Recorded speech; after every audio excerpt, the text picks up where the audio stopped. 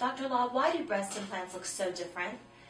My sister and I both had implants, the same size, the same shape, the same manufacturer, in the same placement, and mine look very natural. Hers are small, but they look like oranges stuck on her chest. How can that be? The same pair of breast implants in patients with very similar starting points can produce widely varying results depending on the technique that the surgeon uses. In subpectoral breast augmentation, it is critically important to completely release the inferior origin of the pectoralis major muscle. If this is not done, two problems are created.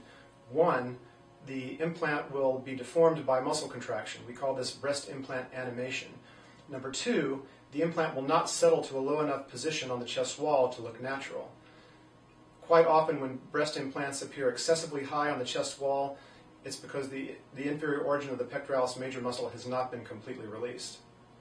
Other differences between breast implant results in similar patients with the same pair of implants can be the result of different approach to pocket dissection.